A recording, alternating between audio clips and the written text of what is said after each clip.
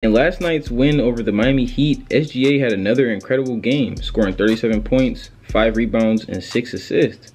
On top of the big performance, SGA joins Kevin Durant for their most 30-point games in single season in OKC franchise history. You know what I'm saying? So my boy SGA out here, you know what I'm saying, making history. SGA scored 12 points in the fourth quarter alone last night against Miami and scored 10 of his 12 in the final 3 minutes, just showing how clutch SGA can be, you know what I'm saying?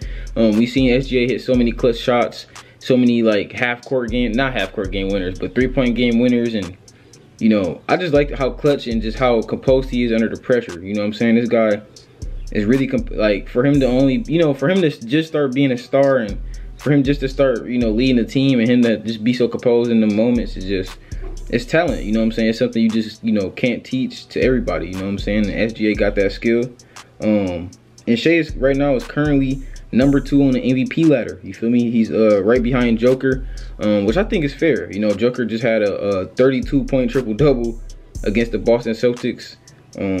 Crazy performance, man. We all know how crazy Jokic is. He was the MVP last season.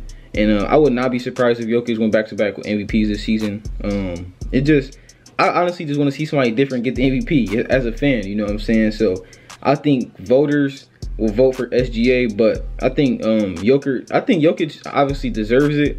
But we all shall see if, you know, SGA can get more, you know, votes. And not only that, but the Denver Nuggets are 7-1 since the All-Star break. So, you know, Jokic is just an all-around leader. You know what I'm saying? They winning more now. You never know. Denver might mess around and capture the #1 seed before the playoffs start. So, this is a team that's just always, you know, always winning. You know what I'm saying? You don't really got to worry about them winning. They're going to win games. And with last night's victory, OKC sits at the #1 seed in the West, only 1 game ahead of Denver and a half a game ahead of Minnesota. So, I ain't gonna lie, man. The West is looking real competitive this year. One thing I don't know is, can the OKC play this good in the playoffs? You know what I'm saying? Most players on this roster has little to no playoff experience, which could be a problem against a low-seeded team like the Mavericks, who has Kyrie Irving, Luka Doncic, Tim Hardaway, a very deep team that's, like I said, has, you know, had playoff experience, has a coach in Jason Kidd who has been there. You know what I'm saying? I just think, like, if they face off a team like that, they're doomed. You know what I'm saying? Or even the Lakers, you know what I'm saying, who's the 8th seed, right, or the 9th seed, I think, right now. They have LeBron and AD, you know what I'm saying? So it's like, you know what I'm saying? So it's like, and when I think of OKC in a 7-game series, I just can't see them winning against either of these teams. Like I said, you got a team like LeBron that can knock them off in the first round because they got LeBron, you know what I'm saying, who can just turn up because of his experience, because of the power he has to just turn up. Like we seen him literally bring the Lakers back against the Clippers not too long ago. He just got that Superman power in him, you know what I'm saying? LeBron he's 39, but he can still turn up like he's 23. Then you have Anthony Davis, who can defend very well and also score at a very high clip at times, especially when he's shooting the 3-ball well, man. I mean, AD could be dangerous at times, especially inside. And plus, all the other weapons they got, like AR, D-Lo. We just seen D-Lo go off last night for 44. So, like I said, man, we got to see come playoff time how OKC is shaping up against these other teams. But if we talk about MVP, man, MVP-wise, I think SGA has a very, very great case this year for MVP. This guy has just been so consistent this year, man. We seen in his post-game conference last night, we seen him literally say, everything I do in life is consistent. You feel me? Like, my boy SGA just be spitting, man. You know what I'm saying? And honestly, from my perspective, I think SGA can win MVP this season. It's all up to just how everything shapes up. Like I said, they're #1 in the West, which is one thing that I think is very important in winning MVP, because showing that you're the most valuable player is, 1, showing that you can win. 2, showing that you can play good individually, obviously. And then 3 is, can you equate it to playoffs? I know a lot of times the playoffs don't really matter with the MVP. I think they should start kind of putting the MVP.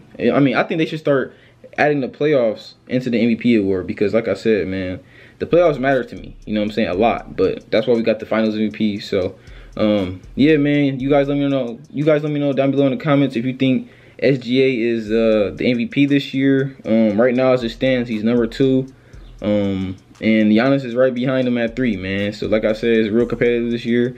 The West look real competitive this year, man. I don't know what's gonna happen in the playoffs. We're gonna have some weird matchups where we got like SGA playing like the Lakers in the first round, and we're gonna have like, you know what I'm saying? So we're gonna have some real good matchups this year in the playoffs.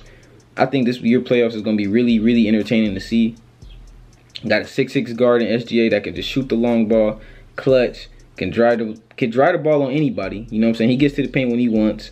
He has a bag, you know what I'm saying? He can turn around, hit middies. And then they got Chet Holmgren, you know what I'm saying? A 7'1" guy that can shoot the long ball, block shots, get boards for you. I do think he need to be a little more aggressive on the boards. And I do think Wemby is a lot for Rookie of the Year over him. No disrespect to Chet, but like I said, if you Chet Holmgren and you've been in the league for a whole year, and you know what I'm saying, and you've been in the whole league, you know what I'm saying, you eat like an NBA player, you train like an NBA player, and you go to all the NBA games, you're not a rookie no more, in my opinion. You know what I'm saying? So I think Wemby is a lock for Rookie of the Year. Cause I made a video earlier this year, you know, asking you guys who's better, Victor Wembanyama or Chet Holmgren. A lot of people saying Victor Wembanyama, and it's turned out to look like it. With Victor going crazy this year, you guys let me know down below in the comments if you want another video about Victor and the Rookie of the Year race, man. I think I might make a video about that next.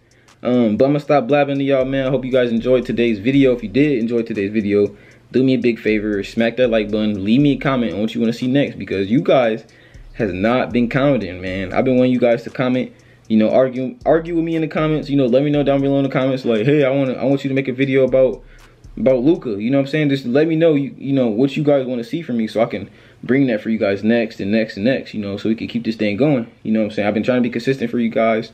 Been trying to post like every 2 to 3 days, so my videos got a little bit of time to, you know, get watched. You know what I'm saying? So yeah, man, I appreciate everybody who has been supporting the videos, man. The videos has been doing very well, and I really just want to say I appreciate you guys. I haven't said that in a while. I know I've just been on grind mode, just been posting the videos, so I just wanted to take a little bit of time to appreciate you guys real quick. I will probably start bringing back a little bit of my RL content. You know, I might start bringing back the basketball videos, the vlogs.